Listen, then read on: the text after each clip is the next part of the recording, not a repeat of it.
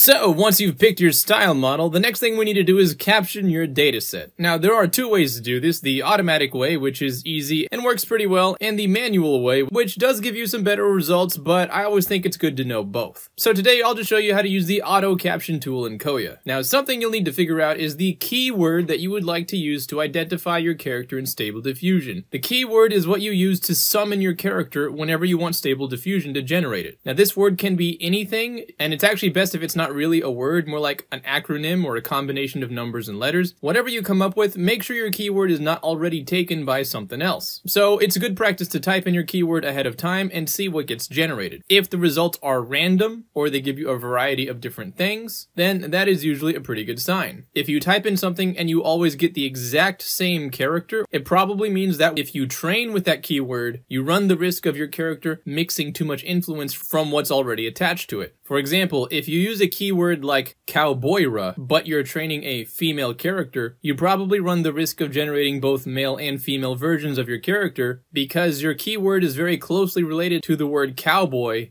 and boy. So you're probably better off changing the keyword to be something more like cowgirla or sea-girl or CGRL something. Something that isn't the opposite of what you are hoping to train. But the basic rule is even if you see other characters come up, as long as they don't always generate the same clothing, face, hair, eye color, and background all the time, then you're probably fine. For my character, I'm just using the keyword AHRA, which is just an acronym, and by default, this keyword generates these kind of results. None of these characters look like they are overtrained. They have different faces, different hair and eye colors, and they're all attractive females with a somewhat similar build to the kind of character I'm trying to train. Regardless, once you have your keyword picked, go to your Kohya training file and add a new folder for your character. Open it, then create 3 new folders named Image, Output, and Log. Inside the Image folder, create a new folder named 20 underscore and the keyword for your character. And then drag all of your training images into this folder. Now, if you're wondering what this number is, what I'm about to say is a gross oversimplification, but basically, this number determines how many times the training data runs through all these images. Essentially, the training will go through 20 sets or epochs of this folder. Usually 20 is a pretty safe number if your training dataset is fairly small, so assuming that you have 20 to 30 images like I do, then the number 20 is a pretty safe number of sets. Once you've done that, launch the Kohya GUI that we installed a few videos ago, go to the Utilities tab, find the folder with all your training images, and create your auto-caption prefix here. And this should just be a general description of what your images contain. In my dataset, basically we just have